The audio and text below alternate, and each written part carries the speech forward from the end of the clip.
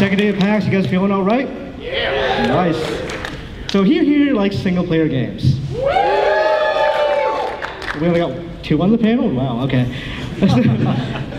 Their common wisdom, generally, single-player games don't do that well. We're here to talk a little bit about whether or not that's true. And to first introduce who I am, because I'm the first person talking, I look remarkably like that drawing right there. I am Imran Khan. I'm the senior editor at Game Informer magazine. Yay, clap. But I'm not that important here. Everyone else to my right is very important. So we're going to start with Thomas Puha, the communications director at Remedy. You guys have played like Alan Wake, Quantum Break, games like that, games that end with ache sounds. This guy helps make them. And he's making... Thank you. You're being very kind. Well, awesome to be here. Thank you very much for everybody who came here. Hopefully we're going to be entertaining and talking about single-player games. I've been in the industry for about 20 years, but basically my entire lifetime. I was a journalist for a very long time, started my own video games magazine, worked in tech on several games, and now I've been at Remedy for the past 3 years. Very excited to be here. Woo! Now we're going to skip all the way to the end of the table with Koji Igarashi-san, who you might know from some games called like Castlevania and the upcoming Bloodstained.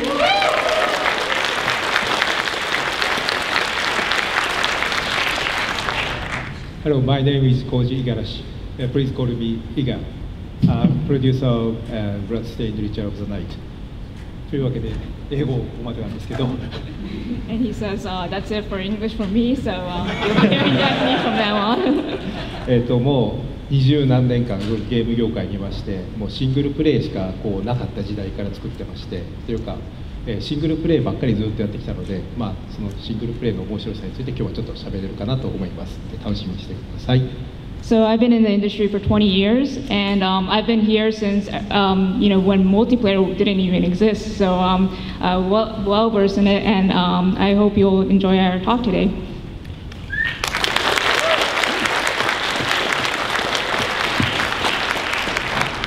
To his left, we have Peter Bartholow, the CEO of Lab Zero Games, who you might know from Skullgirls and the upcoming Indivisible.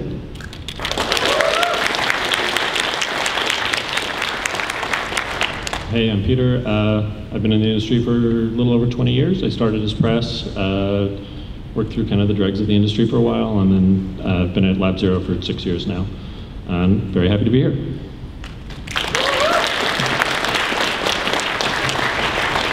And to his left, we have actually a gaming veteran, someone who, even if you've never played any of his games, you have definitely heard of them, and you've played games that have been inspired by his. We have Paul Neurath, who has made games like System Shock 2, Ultimate Underworld, and the upcoming Underworld Ascendant.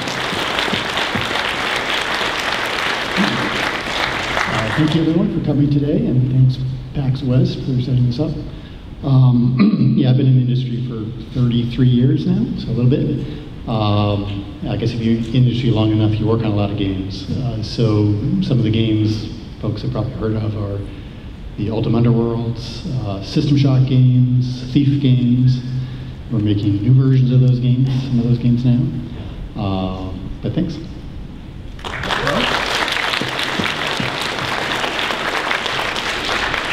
So part of this panel is, if we're going to talk about single-player games, we should celebrate single-player games. So why don't we start with Thomas over here. I want to start with you because I know you're the most nervous about talking about this, of the single-player games we love. So let's go with you first. Nervous is not the right word. There's just so many great single-player games throughout the years, some of that you worked on. So it's really hard to kind of pick out a few. I'd say the game that really ignited my love for video games in general was Super Mario World, which I really think is one of the best games ever made. Mm-hmm. It definitely ranks Super Metroid right up there as well. And then Metal Gear Solid, that was something that was just really I remember playing the demo at ECTS in London. I can remember when I played through the demo twice. I just like forgot there was a free open bar. I didn't care. I was playing Metal Gear Solid. It was absolutely incredible. And of course, like Uncharted 2, that's another one that kind of is just does so many things, so many difficult things so well. I mean, I could go on and on, but there's a few. All right, Paul? Well, to narrow it down, a list of a few hundred, focus on narrative-heavy, driven games, single player. The first that I really got into was Zork, text adventure game, which really opened my eyes. You could tell a story in a game. It wasn't something that before then people were really doing. And then in sort of the role-playing intake of that, the Ultimas, particularly Ultima 4, 5, and 6, I think that set of telling a story that really engaged you as a player, and you had agents of Monkey Island, another classic. So I think those are some early games that for me kind of informed, hey, you can tell a story in a game, and it can actually be a pretty cool story. You don't have to see a movie or read a book to really get engaged in a great narrative.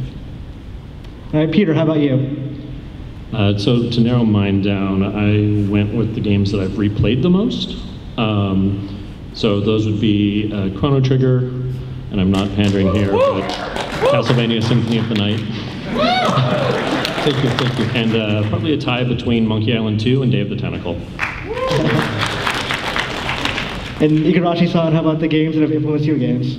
はい。僕は何回も言ってるんですけども、僕が一番好きなのはゼルダの伝説です。So this is something that I keep saying a lot of times, and my favorite is all the series from Legend of Zelda.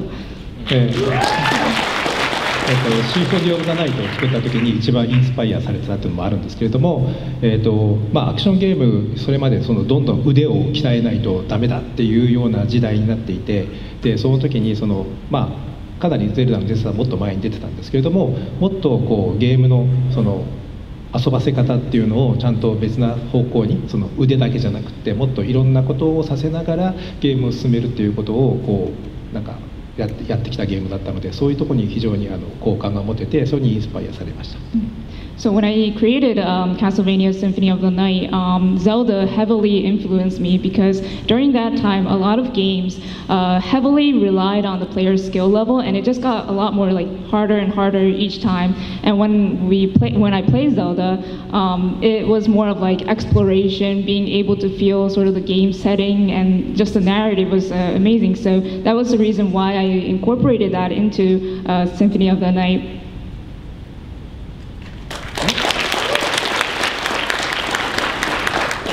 I'm guessing by the reaction, some of you guys have heard of some of those games they've mentioned. So everyone at this table right now, in terms of where the game industry is an independent developer. And that definition has changed a lot over the last couple of years. Even the last 5 years, what you would call an indie is different now than it used to be.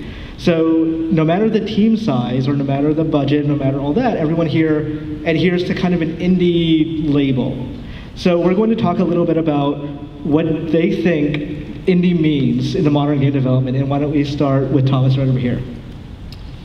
I mean, Remedy's always been, when we started in 1995, in a basement of one of the founders, Barrett's house, and ever since we've kind of tried to keep hold of the independent spirit of the company. And as you said, indie, I think by definition means independent. So you're trying to make, or be in a position that you can make your own decisions, which is pretty difficult in this industry, especially when you need a lot of money these days to make these games. But for us, it really is just trying to maintain that creative, independent spirit and not try to do the same thing that everybody else has done. How much money does it take to watch Twin Peaks a lot, out of curiosity? Say again? How much money does it take to watch Twin Peaks? I would like a lot. I'm just saying. Some. Very Twin Peaksy. All right, Paul, how about you? You've been in this industry for a very long time. What does independent mean to you now versus what it's meant the entire time you've been here?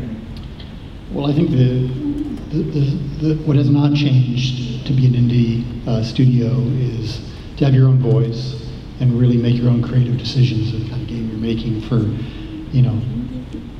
good, bad, or otherwise.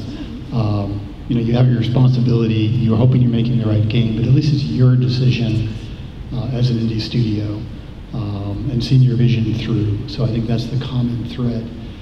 a change has been over recent years is to be, if you want to be an indie studio and get sort of broad, distribution and reach a larger audience, you need, the budgets have gone up, as they have. You need larger teams, an indie studio like ourselves. I mean, we have 30 in-house people now.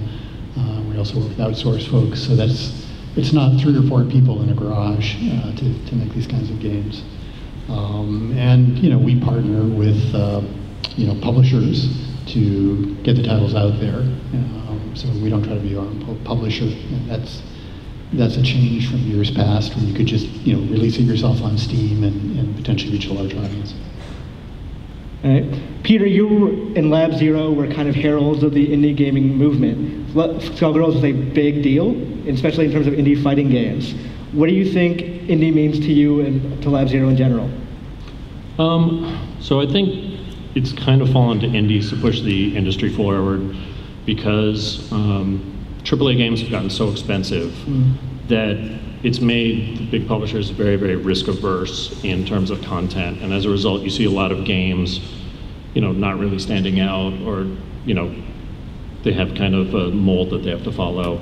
And because we're lower budget and we're supposed to have this voice, it's kind of fallen to us to push things forward, I guess in some ways so that eventually AAAs can copy our ideas and mass market them.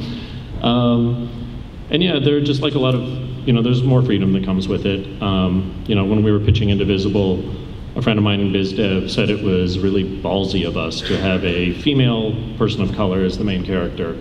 And, that companies like EA might not go for something like that, but, here we are. And Igarashi-san, you're new sort of to the indie scene. You've previously worked with big publishers.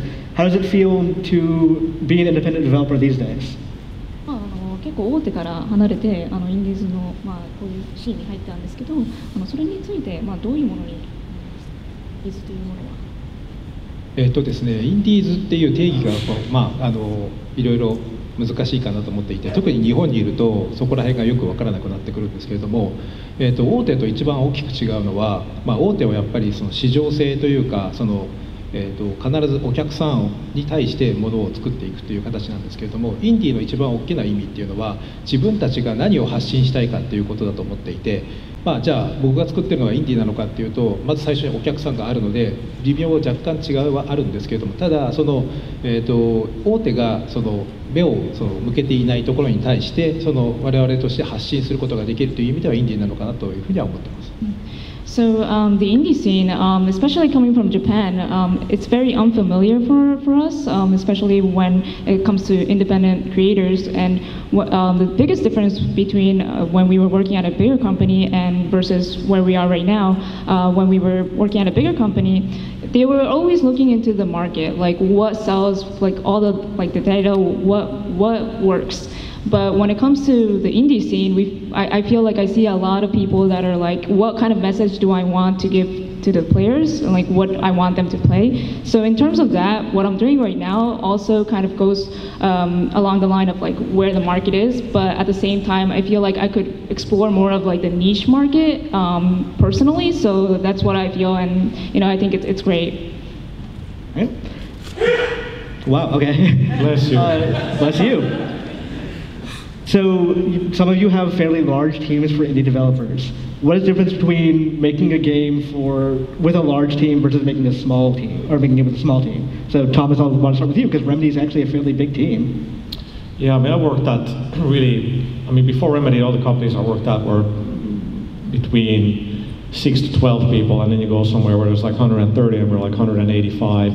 Now, but that's spread across 2 games, engine, management, and we're kind of ramping or trying to build like a third team. I think the main difficulty always is communication. It's just very difficult to make sure that everybody's on the same page. I think as soon as you go from having the ability to having everybody kind of in the same room, when it's like 20 or 30 people, and then you go into bigger teams, it's just very difficult to make sure that everybody sort of knows the vision of the game or the product and knows what's going on. And like a lot of my sort of daily work when we think about what we're going to say about Control is then you go to talk to the game director and then you go to talk to somebody else and they have almost differing views on where we are and if the feature is being worked on or not, and it never ceases to surprise me just how difficult it is to kind of maintain that everybody knows where we're going. So when it's a very small team, that's a whole lot easier. When I was working on my magazine, we were like 4 people sitting in the same crappy basement office. At least everybody kind of knew what was up. But there's good sides and bad. So when you get the big team, like, and I talked to Bungie a lot about this, is like when they get their 750 people or something like team like rolling and things start happening, it's pretty awesome, but it's very difficult to get there with a smaller team. It's just like you can be more nimble.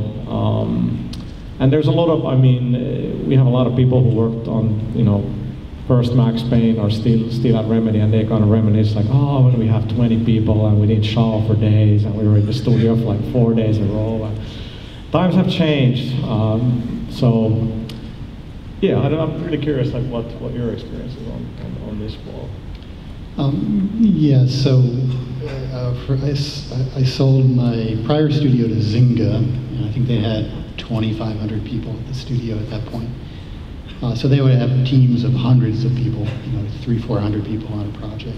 Very different kinds of games, but nevertheless, at that team size, you don't know most of the people on the team. I mean, people walk past you and you don't know who they are for the most part.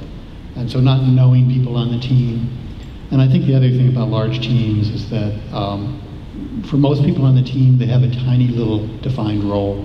You know, maybe they're animating the eyeballs in a creature or something like that for the next, you know, year.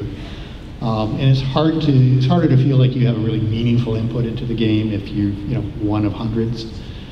So I think what for Warren and I, we both really wanted at OtherSide to go with small teams where we have, you know, 2 people on a team. Everyone knows each other, tight communication. Everyone has a significant role in the vision of the project and what gets ultimately shared with the fans. So it just feels much more meaningful, and it's more fun. You know, you don't have all the layers of management to sort of work through, and you can just focus on making the game. Yeah, to actually kind of build on something that Paul mentioned about having limited roles, probably the biggest difference is that, you know, in smaller teams, people have to wear a lot of hats. So, you know, on Indivisible, you know, I run the company, I do payroll, but I've also been working on the story, and I worked on some UI, and I'm probably gonna do some quest implementation and stuff like that, and like, it's just something that you have to do on smaller teams. So yeah, that's kind of the biggest thing in my experience. Igarashi-san? 皆さんにほとんどのことを言われてしまったんですけども、やっぱりその小さいチームと大きなチームでっていうなると、その情報共有の差が一番大きいと思っています。で、大きなチームだと皆さんの意識を同じくすることがかなり難しいなというふうには思っていて、その情報共有をするためのツールをどうするかとかっていうところに、その何ていうんですかね、大きなその何ていうんですかね、その問題点があると思ってます。で、僕も4人のチームからやってたこともあるので、4人のチームで一番良かったのはやっぱりその後ろを向くだけでそのみんなと話ができて、そのみんなの意識を統一化できるっていうことが一番大きかったんですが、その代わりにその私がやった時もシナリオを書いたりプログラム書いたりキャラクターデザインも私がやってたりもしたので、そういうぐらいなんかいろんなことができないとやっぱ小さなチームだと回らないっていうのがあります。So I agree with what everyone else was saying about the communication and, you know, just how there's pros and cons with just large teams and small teams. And back when I was when I first started out, I only had about like 4 people working on the team. And when you just turn around and all your team members are there, so it was so easy to communicate with them. And when I'm working with the larger teams, it was very hard to get like what needed to be done. So we were wondering what communication tools we have to use, like where do we start off, how do I communicate as fast as I could. And that's why, like, you know, when I was working on a smaller team, I did the programming, I did the character design, scenario, just everything, just one person did a lot of different tasks. And so with smaller teams, that's what's really fun, and also just it's easier to communicate with everyone on your team. And so you guys kind of brought up to something that I want to talk about a little bit further, but when you're making indie games, you have smaller budgets and smaller teams. Does that ever put a limit on what you want to make? Like Thomas, for example, Remedy has worked on bigger games. They've worked on like Alan Wake and Quantum Break most recently that had a full TV show in it. Is there ever a point where you're with Control where you're like, I wish we could put a TV show in this? Not really.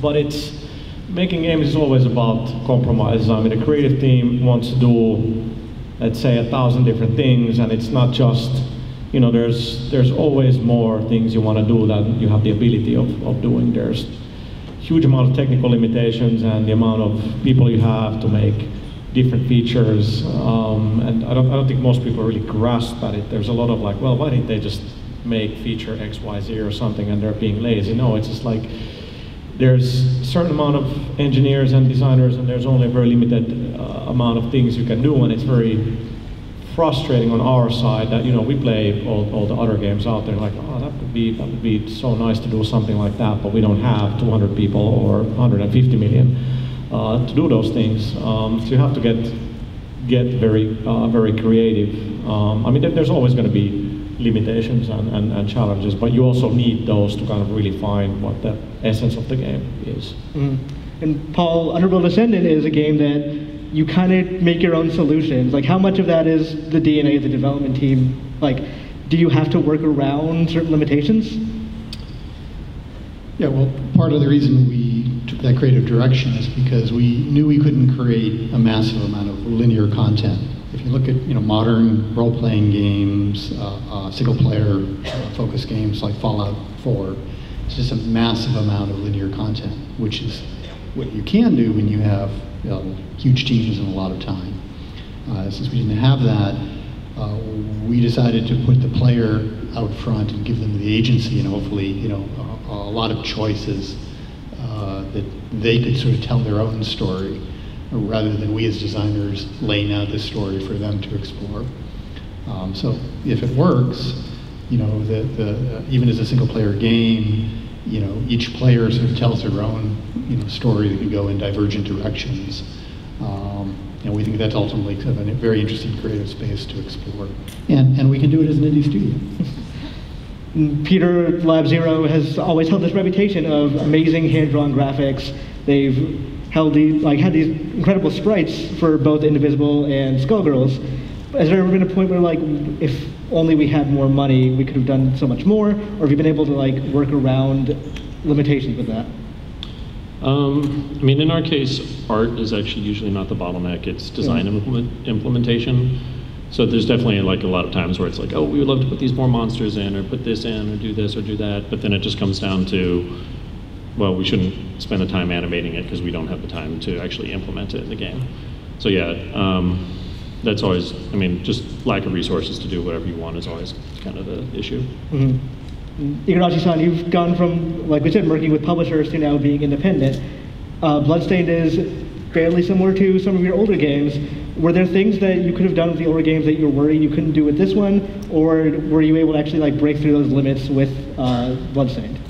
今回のそのブラッドステインドは、クラウドファンディングのゲームなので、それについて、以前にできなかったものだったり、何かその、入れる要素、例えば今回クラウドファンディングだからこそできるっていう、ことってありますか？ですね、クラウドファンディングだからって言って特別に何かできるっていうことはあんまりないというか、割とその大手にいた時から割と好き勝手やらせてもらっていたので、やれなかったことっていうのはないんですけれども、ただ今回クラウドファンディングで大きく違っているのは今までの作品っていうのはその発売の例えば6ヶ月前とか、早くて1年前ぐらいから公開して皆さんの反応をっていうのがあるんですけれども、今回のブラッドステインドに関してはキックスターターということもあって、開発の初期段階から皆さんの意見を吸収しながら作ることができるっていうのが一番大きく違ってまして、これに関しては早いうちからいろんな素材を出してしまうのでプロモーション的には結構泣きそうな感じにはなるんですけれども、デメリットもあるんですが、貴重な意見を早めにもらえることができるのでかなりメリットも大きかったかなというふうには思ってます。バジェットに影響とか？バジェットに影響はですね、キックスターターで獲得したお金っていうのが割といろんなところにリワードとかもあっていろんなところにも配布されるので開発のところに入ってくるお金っていうのがその金額そのままではないんですがでもそれでも結構な大きな額をキックスターターでいただくことができたので、そういう意味では、期待以上にちょっと大きなバジェットが取れたかなというふうには思っています。So in terms of if there was any sort of like difference between working with a larger publisher and what we're doing right now with crowdfunding is that the budget itself doesn't really change all that much. It's most likely mostly just because the budget for crowdfunding games, the amount that we receive, it kind of shows sort of like the demand for the game, and a lot of publishers sort of offer to sort of increase the budget if necessary. So in terms of if it was different from when I was working at a larger publisher, they allow me to do like whatever I wanted to create. So it's not that different for me in particular. So that kind of brings us to the, I guess, uncomfortable topic. Like one of the things you apparently don't discuss are politics and money. We're going to discuss money. Because being an independent developer isn't easy, and several of the people at this table have done crowdfunded projects. So I want to talk a little bit about the budgeting process for an indie game, because I'm sure it can't be easy. How does that start? Let's start with you, Peter, because Indivisible was a crowdfunded project. Do you work out the budget beforehand and then go to the crowdfunding place for it? Yeah, so in Indivisible's case, it's kind of a hybrid project where it's partially crowdfunded and then 505 kicked in the rest. And we'd never made a game like this before, so unfortunately a lot of it's just best guesses. You kind of do the best you can, figuring out what the schedules are going to be, how long it's going to take you to do things. And I mean, maybe I think it's kind of a common indie thing, but maybe our estimates were too optimistic because everybody just is so excited to work on the thing. Because we recently announced a delay, and that included a budget increase from 505. I mean, if it's not something you've done a million times before, it's really hard to predict what the budget's going to be, and you kind of do the best you can and stretch it out as long as you can. I would say that maybe that's also, AAA games to some extent, because they tend to be a little bit more defined starting out in types, genres and like feature sets and things like that, that it probably makes the budgets a little more predictable as well. Whereas, like I said, indies are kind of expected to push the envelope a little bit, and that makes the budgeting even harder. Right. Well, I mean, we didn't expect to work on Alan Wake for like 7 years, but that's how it turned out. But like what you said is, like, every game will present like challenges that you don't, no matter how experienced you are, you just kind of can't predict. Yeah. Like, it never ceases to amaze me. Like, you have really veteran engineers, and they give you an estimate, like, okay, this feature probably, maybe will take 3 months to create, and then it might actually take 12. And it's just crazy to even have that discussion. But it's just, there's always so many sort of unknowns when making games, even if it's like a familiar genre, that it's just very difficult to budget and schedule, which of course is a very bad thing when you work with publishers. So Paul, here's a question. How does budget look on paper? Like, is it a list of features or like, well, we need X amount of money for this? Or is it sort of resources? Like, do we need this much money to have this many people? So we tend to budget by resource. So we figure we need a team of these people over this amount of time. That's where 90% of your costs are the people costs on making, developing these games. Between Warren Spector and myself, I think we've done 50 some games. So we do have the benefit of seeing a lot of different projects. So our estimates are halfway reasonable on those things.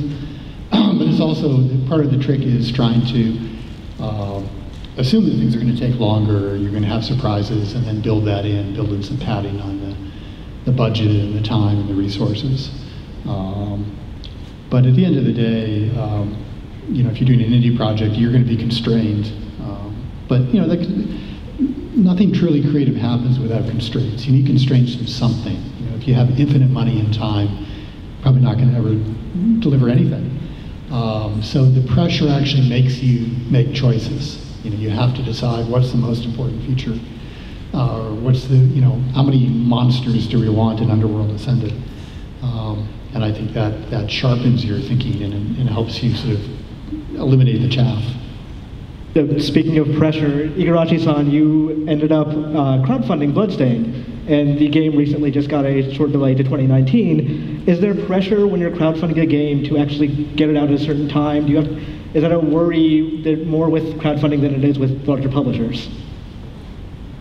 質問からですね、クラウドファンディング、今回ちょっとディレイの発表があったんですけど、それについてその時間通りにリリースすることって、プレッシャーになったりしますか？はい、今回Z とかにもその長くなると、期間が長くなると、ちょっとそのバジェットの話が出たりとか、そういうのについてプレッシャーとか感じますか？はい、期間が長くなればですね、それだけバジェットがかかるんです。それはその通りで、当然のことながら期間通りに作るっていうのは我々の実はプロとしての大切な仕事ではあるんですけれども、ただやっぱりその作品とかがもうよくいいものを出さなければ、それこそまた我々がそのお客さんに対して出す意味がないというのもありますので、確かに大きなプレッシャーはあるんですけれども、そこはちょっと我慢しながら、なんとか、今回も、ちょっと時間をかけさせてもらうというような形になります。So it definitely puts a lot of pressure, especially delivering the game on time. And as a professional, that should be our duty to really will deliver the game on time. But at the same time, we also want to prioritize the game quality itself. So even though there's a lot of pressure on delivering the game on time, we want to make sure that the game is to the quality that we're looking for. So we're trying to be patient, and then we want to work a little bit harder on it. So yeah, it puts us a lot of pressure, but that's what we want to prioritize, and that's what we decided to do, especially with the recent delay announcement. And Peter, I want to get your thoughts on the same subject. Yeah, I mean, so like I said, we recently announced a delay, and we were really stressed about it. But in general, crowdfunding backers are, I think, one, they expect them delays on crowdfunding projects at this point, but at the same time, they're your most passionate fans because they're willing to basically buy a game that doesn't even exist yet. And so, they're there because they want a quality product, and they're generally willing to wait for it. I think we try not to take advantage of that. Right. But yeah, generally people tend to be pretty understanding as long as you are, providing constant updates and showing them that you're actually working on it. So you mentioned being stressed about the decision to delay. What kind of goes into that decision? Like, how many, I guess, high-stress meetings are there about that?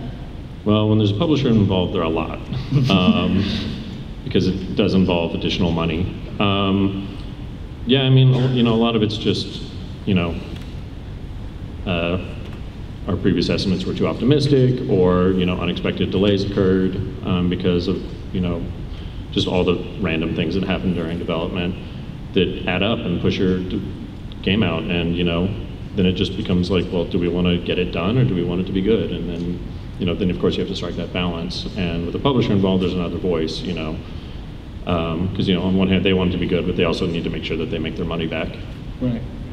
And Paul, here's a question for you. By the same token, when you do decide a release date, because Underworld just did announce one, is that we're for sure going to hit this, or we really, really hope we're going to hit this? Absolutely for sure.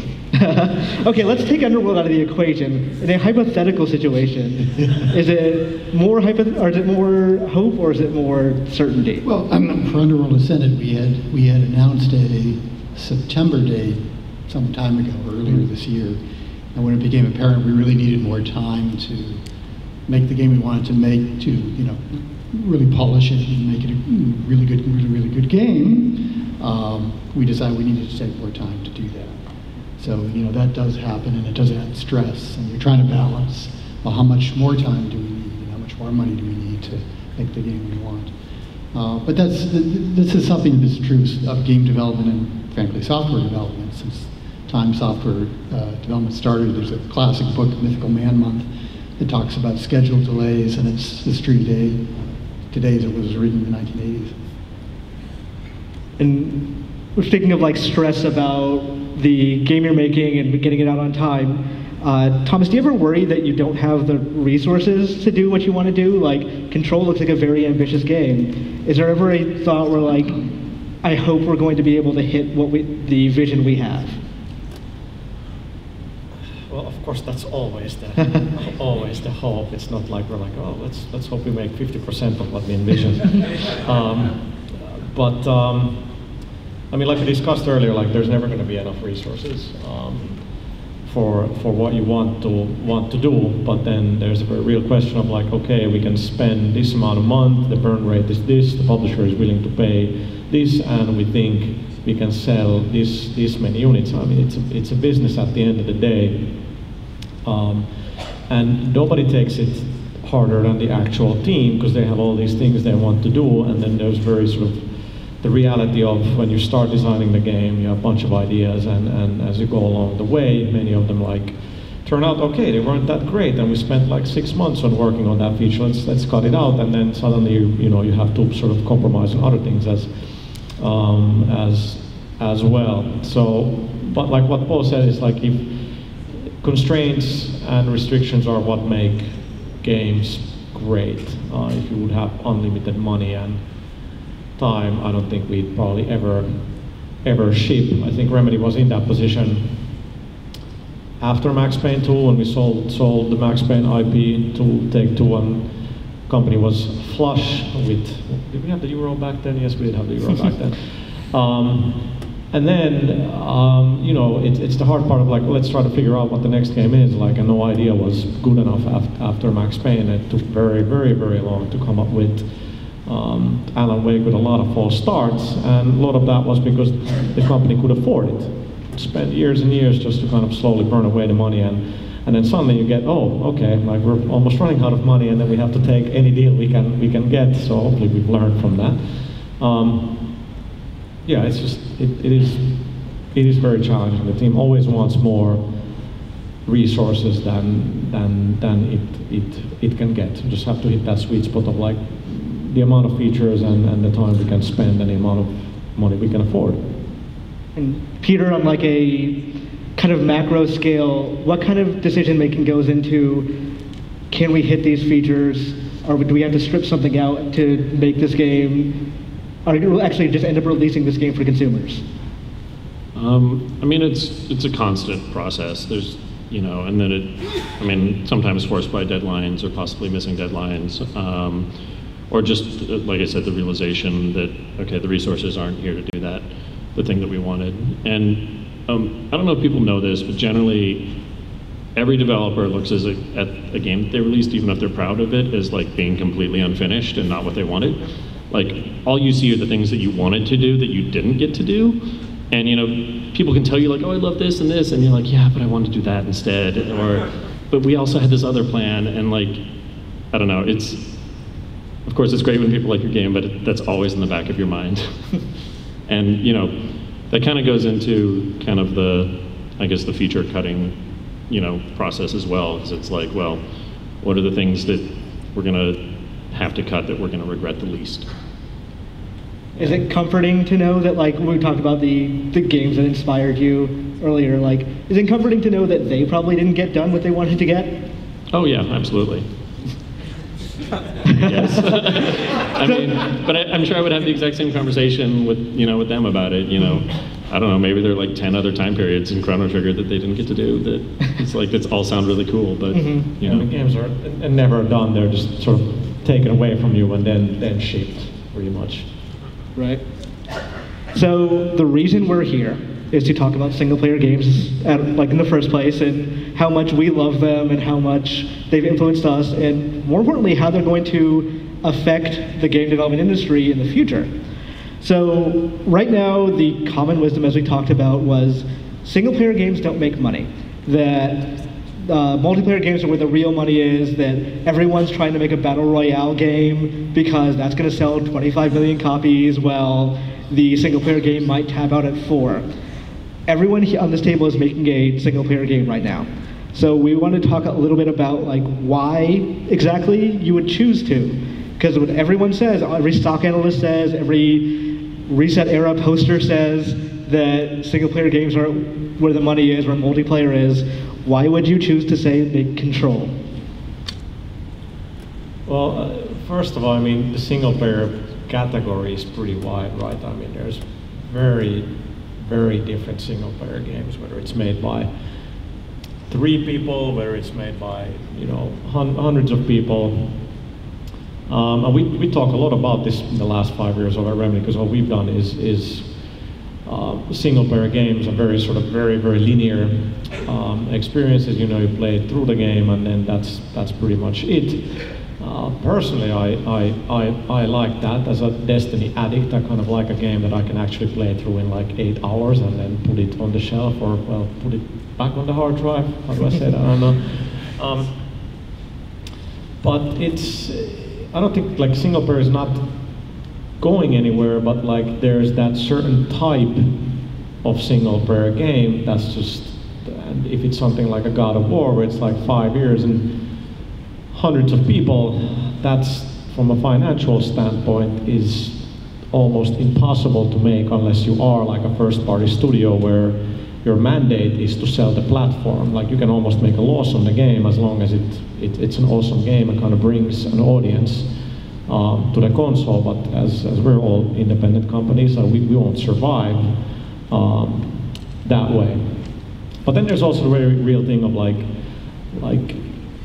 we spent over 5 years in Quantum Break, and it was a very tough game to pull off. And like every game is also the kind of like a reaction to the previous game. Like, okay, like let's not scale back on ambition, but let's scale a little bit back on like production and like ship something that's, you know, a little bit faster, more lean and mean. And that's not just necessary because that's what the market wants. It's like actually what we want to be doing. But I always bring up the example of like, well, games pretty much cost the same the last 20 years. They're actually probably cheaper than what they used to be, but the cost of making games has gone up something like 10, 15 fold. So, I mean, the math clearly doesn't add up when the audience is also pretty much, you know, one generation PlayStation does well, other generation Nintendo kicks ass, but the sort of number of consoles out there, kind of the ballpark tends to be the same. So that's a hard equation to work out. So you just got to be very, very smart about it, and just also we want to be responsible, right? We want to be making games that sell, that ensure that the company stays around and we can make the next game. So, and Paul, like, why was Underworld Ascendant obviously a spiritual successor to Ultimate Underworld? Why make an immersive sim a single-player game today? Well, I think we weren't as a panel. They couldn't come up with any real statistics on, you know, the sales of single player versus multiplayer. They may be out there, but our sense is that single player games have continued to hold their own as a category. Certainly, multiplayer games, you know, have continued to grow the overall market and bring in new players. But our take is that single player games aren't going away. And, you know, there's been some pretty successful single player games in recent years. You know, whether it's Grand Theft Auto 5 or, you know, the Last of Us series or Uncharted 4, those games have done pretty well. And I think, you know, to your point, Thomas, the platform manufacturers want to make sure that there are really good single-player experiences available, you know, narrative, story-driven, because there's an audience for them. And you know, people have been telling stories since they gathered around, you know, fires, and so I think that's always going to continue. For us, in terms of immersive sims, what we're trying to do in terms of single players is create these, you know, player-authored experiences where it's not the same story that everyone's going through. And so, you know, when you play, you know, a story-driven game that's, you know, a built-in narrative at the end of it, you've had the same experience that, you know, 100,000 or millions of other people have. And if you watch a Twitch stream of it, it's going to be pretty much identical to everybody else. Our thought is that, you know, if 100 different people play the game and they have 100 different experiences, That's kind of an interesting take on it, authoring your own experience. And it gives, potentially the reason to come back and try it again, because the second time through, third time through, you'll have a different experience. I know, Warren Spector with the Deus Ex game, he was finding players who would play it, 5 or 10 times through, because it offered essentially 3 different paths to explore. With immersive stims, we're trying to now offer, dozens and dozens of ways to play it with no right way. So if it works, it's good. Peter Lab Zero kind of started with multiplayer with Skullgirls, and you kind of made a decision there to go from a fighting game to a single-player RPG. Why did you choose that? So first, actually, I want to talk a little bit about the question in general. Like you said, the biggest hits in the industry, I think actually there's this belief that multiplayer does better because of blockbuster chasing. I think there are a lot of single-player games that make money and do well. It's just they don't have the upper cap of earnings that a runaway multiplayer success can. And I think that way of thinking tends to distort a lot of the way businesses think about games. Because the other side of it, there are hundreds and hundreds of multiplayer games that come out that never find an audience and don't do anything. So I think the idea that multiplayer is some magic bullet is actually false, and it's just kind of like stock market blockbuster chasing. As for us, our team, we made a very hardcore competitive fighting game. There's an upper cap that genre has in terms of sales, but also our team we only have a handful of people that actually play actively play that type of game. We all like fighting games, but none of us are tournament grade players, with the exception of a handful. And so Indivisible came about because we were pitching games and we wanted to pitch something a little different, something that the team could kind of give more active feedback to and had more experience with. One publisher asked for a game that was kind of like Child of Light, and that's a platformer with a RPG battle system, and we kind of took our own spin on that and ended up with Indivisible. Cool. Igarashi-san, you've made some multiplayer games before, actually. There was a multiplayer Castlevania that, by the way, is super cool. Why did you decide to go with Bloodstained to be a single-player game? 以前にもちょっとマルチのゲームも出したと思うんですけど、なぜ今回もシングルプレイでずっと続けていますかと。はい、僕が作ってきたゲームっていうのが、まずシングルプレイヤーがすごい好んで遊んでくれてたっていうのが一番大きい理由なんですけれども、マルチの方がその大きなマーケットがあるっていうところで、なぜシングルかっていうところもあって、で、そこが実はインディーのいいところで、別にマーケットがそこに大きなものがなくても、我々が発信したいものがあればそこに向けてやることができるというのが一番大きなメリットで、ブラッドステインドも我々としてはやっぱりシングルプレイヤー、家で読書をするかのごとく遊んでいただきたいなというふうな思いがあって、今回もシングルプレイヤーの方を選んでいます。So even though we had multiplayer modes within the games that I've created previously, everyone liked the single player mode more so than the multiplayer mode, and that's why we just kind of stuck with it. And also we, especially now that we're in the indie scene where we're able to sort of make a game that we want the message that we want to give to the players. We wanted players to feel like they're reading a book by themselves, and that's what we wanted to do with Bloodstained, and that's why we decided to go back to that single player mode experience with it. So, have you ever been pressured by a publisher or even those of you who crowdfund by the audience to add multiplayer into a game? Let's start with Thomas. Of course. But we did in KB. Nice. But that's not to say, as much as I love single-player games, I'm sure everybody in this room loves single-player games. There's lots of awesome multiplayer games as well, and like I said, we're 185 people back at Remedy, and there's just people play all sorts of games. So it's not as much as we love single-player games, we definitely want to be building multiplayer as well. But let's see. Paul, you were telling me earlier a story about System Shock and this exact thing. So why don't you help relay that story now? Yeah, when we were developing System Shock 2, which came out in 1999, so a few years ago, Electronic Arts was our publisher, and at that point in time, they were already of the belief that a single-player game, narrative game, they were questioning that had, could get real market traction.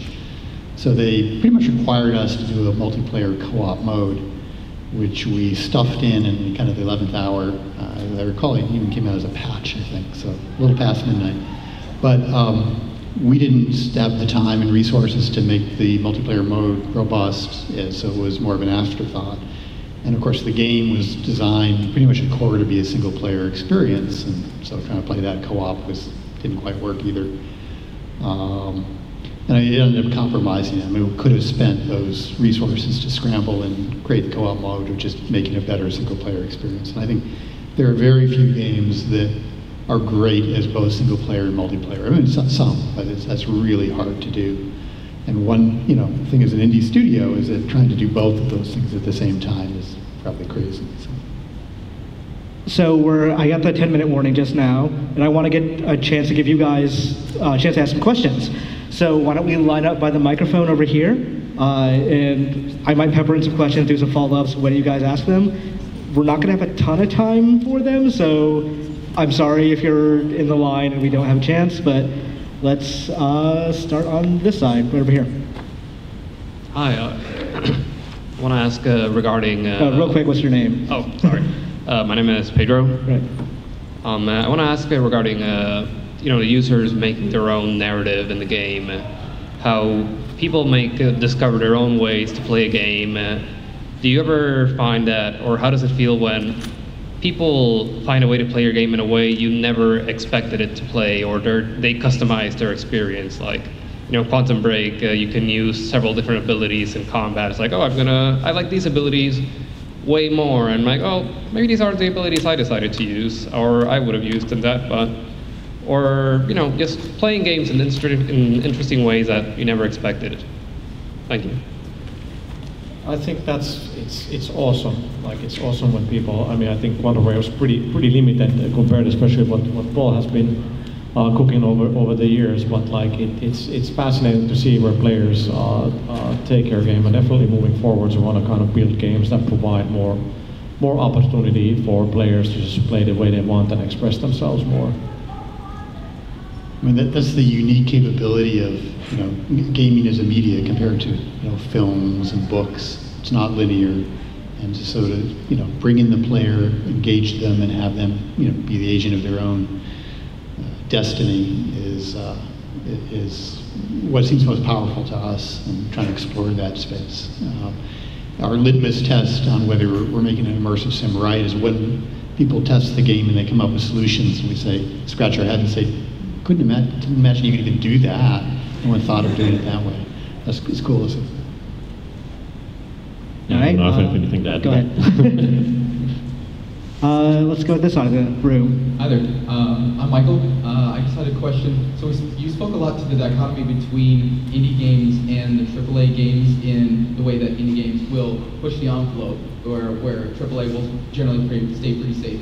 Are there any exceptions that come to mind where you guys actually respect, you're like, wow, that this AAA studio is still pushing that envelope? I'm really curious what you're going to answer here. No, I think that happens a lot. I do tend to think they probably happen more, kind of like what Thomas was saying, at like Sony and platform holders, because they're the games can be loss leaders for their platforms. Like, if they get people to buy, God of War took a giant risk going in a completely different direction, for example, and obviously, they have, Shadow of the Colossus is not at all like something you would expect to see out of a typical AAA game. So yeah, but I tend to think you see those more from platform holders just because they don't have the same budgetary calculus that like an EA would. Yeah, Sony's put out things like really left field stuff like Parappa the Rapper and yeah. Beep Ribbon and these, which kind of build the brand, and as Pete said, it's okay, they don't necessarily need to make money on those, but that's not the reality for the rest of us.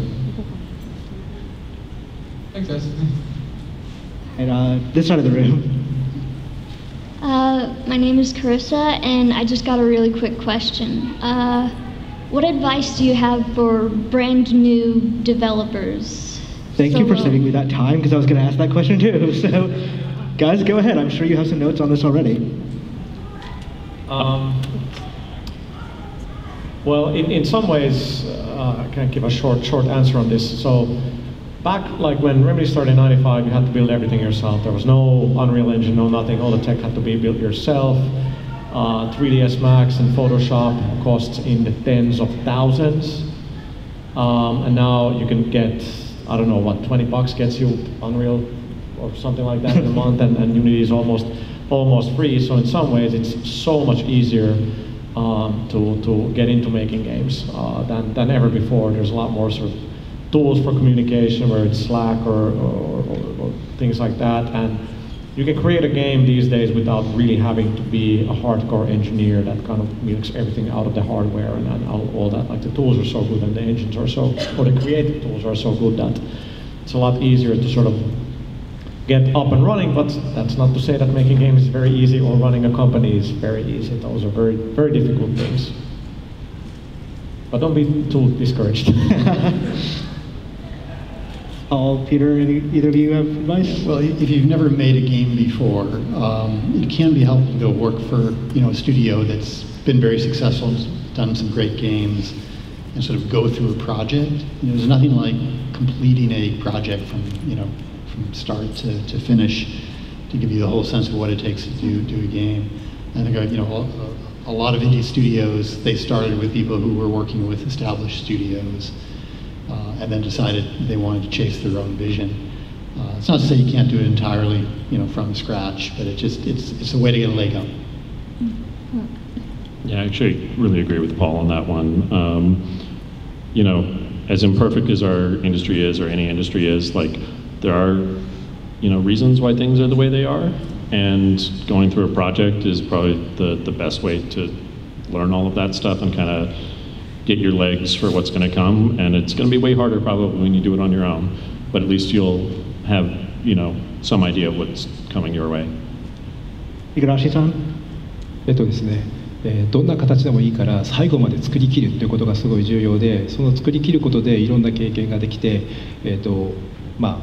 作品を作るっていう過程を全て経験するっていうのが実は重要だったりします。So just kind of, on top of what everyone else said, it's very important to finish the project. Whatever you started, whatever, a small project, large project, whatever it is, you have to make it until the very end. And that's probably one of the biggest experience that I've also learned when I was making games. So it's very important that you finish a project that you started. That's bad timing for that answer, because we're going to have to only do one more question, so we can't finish this project we started because they'll kick us out of the room. But let's go with you right over here. Hi, my name is Tomas. I have a quick question about the gray area between single-player and multiplayer games. Since we're talking a lot about the difference between them, I wanted to broach the topic of something that they can have in common when you have a multiplayer game that's a single-player experience. One recent game that comes to mind is Divinity Original Sin 2. There's a lot of cooperative experiences that I look for in single-player style games, because I enjoy being able to play games with other people as a social experience with people that I enjoy spending my time with, and not necessarily sitting on a couch for 10 to 20 to 50 to 100 hours just doing something by myself. Sitting in some voice chat, just talking so I can have someone else in my ear and I'm just sitting alone in a room. So what's your thoughts on bridging the gap between single player and multiplayer, creating cooperative experiences that offer a more, not necessarily linear storytelling type experience, but something that's more like, well, thinking about Divinity Original Sin 2, an RPG that you can play with other people, and sort of creating a game kind of like a tabletop gaming experience where you give them a tabletop to play on. We're working on it. Yeah, I mean, again, there are some examples of games that sort of bridge between multiplayer, especially small team, 2-4 player multiplayer, and a single player. We have maybe have a single player campaign on what is a core 2-4 player game that have worked pretty well. It's hard to do, and I think that's an area people are working on and trying to figure out, how that all might, where you take that forward. On that note, we're out of time. Thank you guys for coming. Thank you, PAX, for allowing us to host this panel here. If you see any of us, please feel free to say hi and ask us questions there. But thank you guys. Thank you again.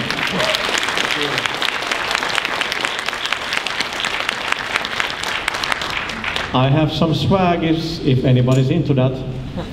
You guys are into swag. Come on. Laughing. They're not into it. Oh no.